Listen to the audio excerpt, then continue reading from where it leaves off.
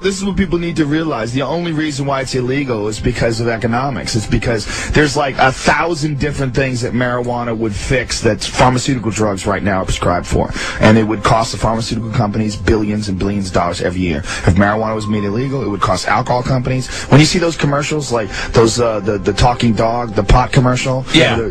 I wish you wouldn't smoke weed. Those are sponsored by Partnership for a Drug-Free America. Partnership for a Drug-Free America is funded by alcohol companies.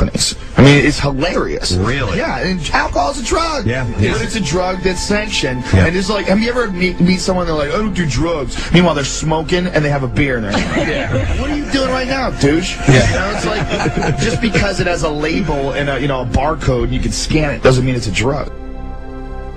In 1935, they came out with a machine called a decorticator. And what a decorticator is, it allows you to effectively and economically effectively process hemp fiber. Because before they used to use slavery. And when slavery was abolished in 1865, they had no means of effectively producing this pulp like, you know, that it would be economically effective. So more people were using cotton. But the Declaration of Independence was printed on hemp.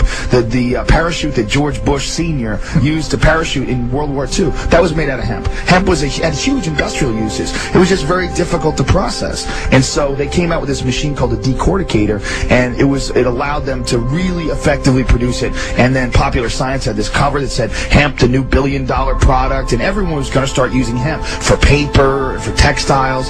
And William Randolph Hearst, who owned all these newspapers, and on top of that, owned all these paper mills, it was going to cost him millions of dollars to convert over to hemp. So instead, he started printing stories in his paper about some new drug called marijuana. And marijuana wasn't even a slang term for cannabis. Marijuana was used to describe a type of Mexican wild tobacco, completely unrelated. So they called it marijuana, and they said, this is how they got it illegal. They said people are smoking it, and blacks and Mexicans are raping white women.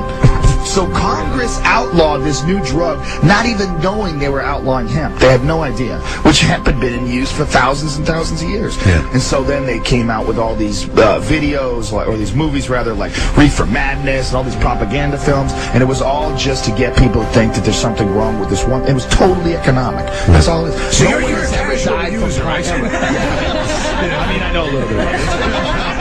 No one has died from pot in over 10,000 years of use. 400,000 people every year die directly, in this country alone, directly from use of cigarettes. Yeah. No one's ever died from pot, ever. But it's illegal.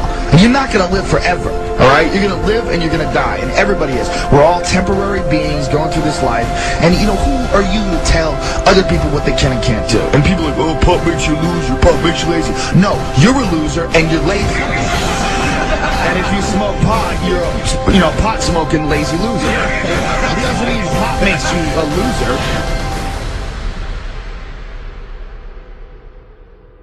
I thought the same thing. You know, I didn't start smoking pot until about 5 years ago. I thought pot made you stupid. You know, I bought into it just as much as anybody did. I realized when I was like 30 years old that I was tricked. I was like, you gotta be fucking kidding me. People say, well, you can abuse marijuana. Well, shit, you can abuse cheeseburgers too. You know, you don't go around closing Burger King because you can abuse something. I can take a fucking fork and jam it in my eyeballs. That mean forks should be illegal? You know, I could jump off a bridge. Should we outlaw bridges? Let's nerf the world. In 10,000 years of known use of marijuana, there's never been a single death attributed to marijuana. There's 400,000 deaths in America alone every year that are directly attributed to tobacco. How many people in this country alone are addicted to antidepressants? How many people who are on antidepressants really have imbalances, and how many of them just got off of a bad relationship and they're depressed? The people that have personality problems and the people that are going to be lazy and going to lose their job, they're going to lose their job anyway. They're not losing their job because of marijuana. That's just a lie.